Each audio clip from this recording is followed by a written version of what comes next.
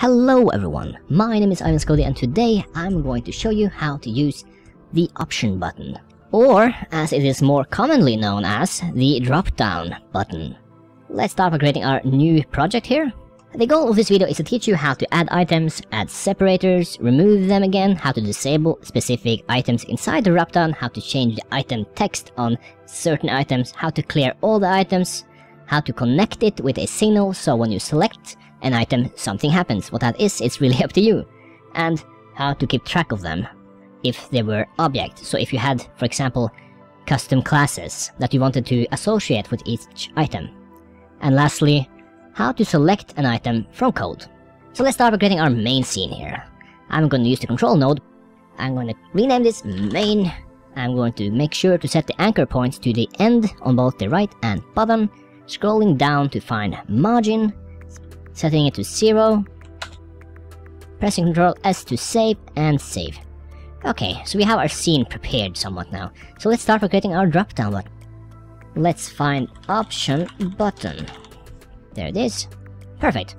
Okay, so first thing we're going to do is renaming this to something less confusing, drop-down. And let us start by creating a script in main. Create. And let's remove all the commenting and let's get ready to begin here. Okay, so how do we get our drop-down? Well, there are several ways of doing it. This is the way I prefer.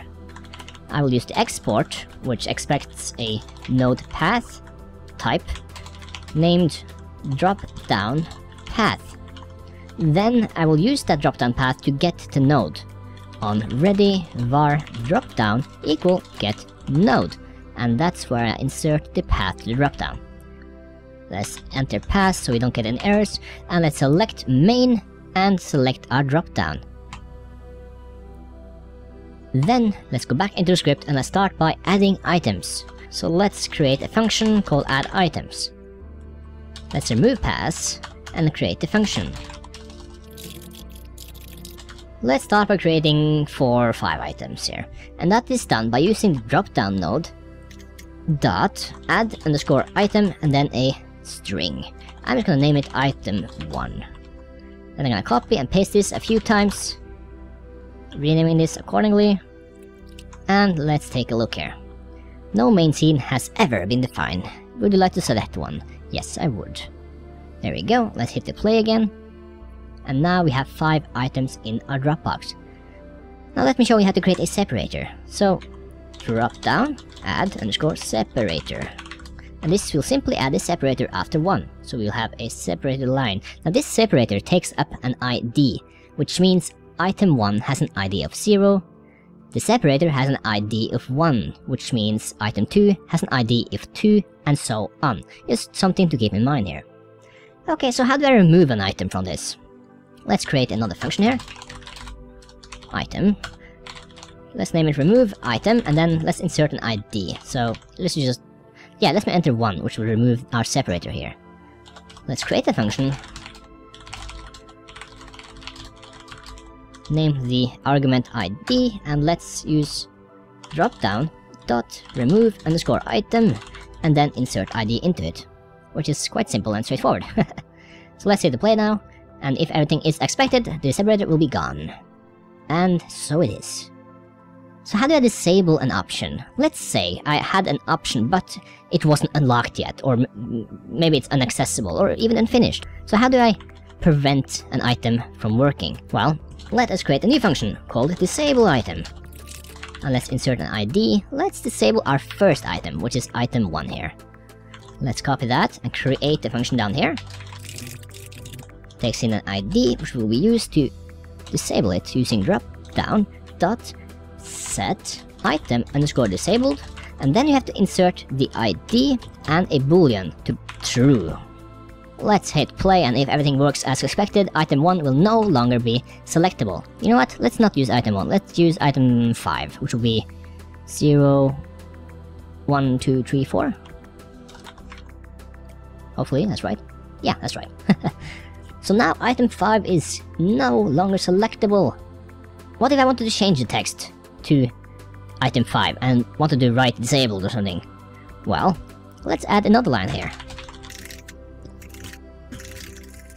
let's use the dropdown and use the set item text function, and let's name it disabled.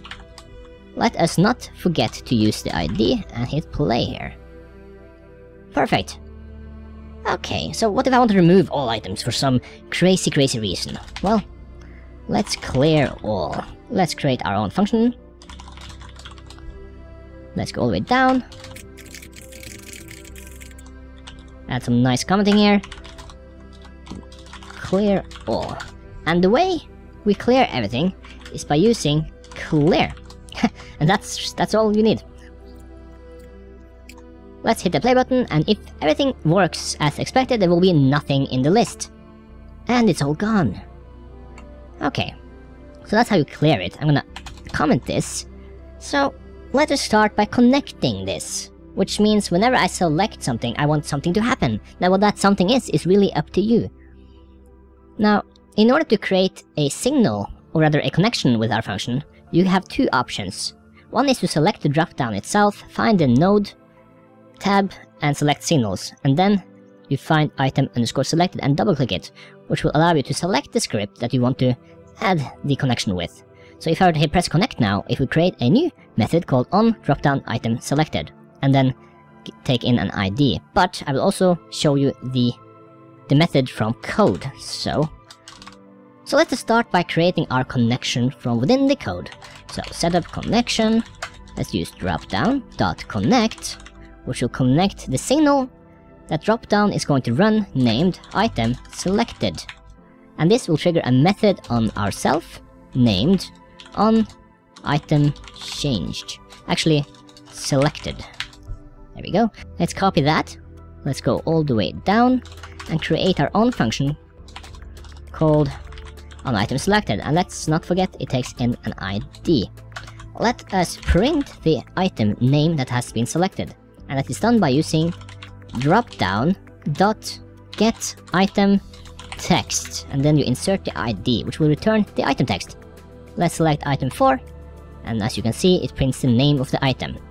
You can now do things when you select the item. How do you keep track of the items? Now, a method to keep track of the items is by creating an array. So if you have, let's say, you have an array of objects like fruit, and inside fruit you have apple, oranges, and so on. So let's create an array. We have apple, orange. What else do we have? Apple, orange, banana, lemon. So we have this array now. If you were to have an array or a list containing more complex objects, you can use the same method as I will demonstrate using this array. Let's just rename this fruit array. I have commented add items because we are now going to add fruit items.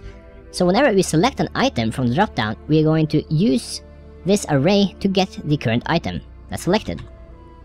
So let's start by creating a function called add fruit items. Let's go all the way down here. Let's find add, there it is. Let's adding fruit items to dropdown. So we have func add fruit items. So the way we're gonna add the fruit items to our dropdown is by using a for. So for item in the fruit array, which means for each iteration we're gonna get the item or object from the fruit array. So we're gonna append the name of that item to dropdown on each run. So this loops until it has reached the end of the fruit array. So we have dropdown.add_item, and then we just insert the item. Now because item is just a string in our case, we don't have to use a function inside the item. If this was a more complex object, you could probably have a function like item.getName, and then you would append the dropdown to be the name of the item. But because it's not a complex object, it's just an array, and this is just a string, we are just gonna use this method. So if I were to hit play now, we are gonna get fruits. Apple, banana, lemon. What? Are we missing one? I think we're missing one here. Hold on here. Apple. Where's orange? Oh yes, we removed an item, that's why. Let's remove that. And let's hit play again. So now we have fruits here. How do we make sure we run a object when we click this? Currently, we are just printing on the name from the dropdown text itself, which is not very helpful because we don't know what item it is. except we kind of do. Because we have an array right here, and they are sharing the IDs. So fruit array ID 0 is an apple, and that is also the case for our dropdown, because we are adding it in order, which means I could just print the array using the same ID as the item selected. So let's use the fruit array, let's insert our ID, and let's hit play again, and let's select orange, and there it goes. Now, this would work perfectly if we were not to manipulate our dropdown. If you were to remove an object right now, if you were to remove orange, it would be all messed up. Basically, the IDs for the dropdown rather, would change and wouldn't match our own object list. So how do we keep track of that? Well, that is why we have functions here. And don't just directly use remove item, because when we remove an item, not only are we going to remove the item from dropdown, we're also going to remove it from our array. So that is done by just using fruit array dot remove and the same ID. So if I now were to uncomment our remove item here, let's hit play, let's select lemon, and it still seems to work. Now let me comment this out, and you can see what would happen if we didn't were to do that. Let's select lemon. Oh no, it's banana. What's this? How about banana then? Why is banana orange? It doesn't make sense, and it'll probably confuse you. So it is important to control when you add and remove items when you associate them with objects. Now, once again, this is not a complex object. You would have a complex object. It could be, you know, class 1, and in this class 1 you may have a function called getName or get description or something that you want to print out when you select something. And lastly, how do we select an item from code? Well, currently, when I were to hit play, we have apple selected. But what if I don't want that? What if I want lemon to be selected from by default? Well, lemon is 0, 1, 2, 3. Well, let's just select a default item before we remove it though, otherwise it'll be all wrong. Select item, then you hit ID, you're gonna select 1, 2, 3, create a function down here. Let's see here, that is under fruit items here, so let's create it here. Func, select item, ID, and that is done by using the dropdown, shockingly enough. Select and then ID. Let's hit play, and now we have lemon selected by default from within the code.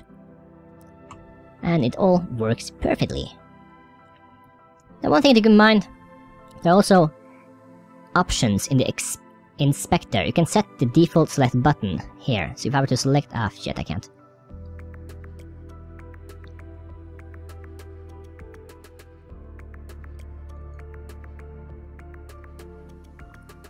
And there you have it. Thank you so much for watching this. I hope this was helpful to you. If it was, hit the like button, subscribe if you haven't already, and I'll see you in a future video. Bye bye.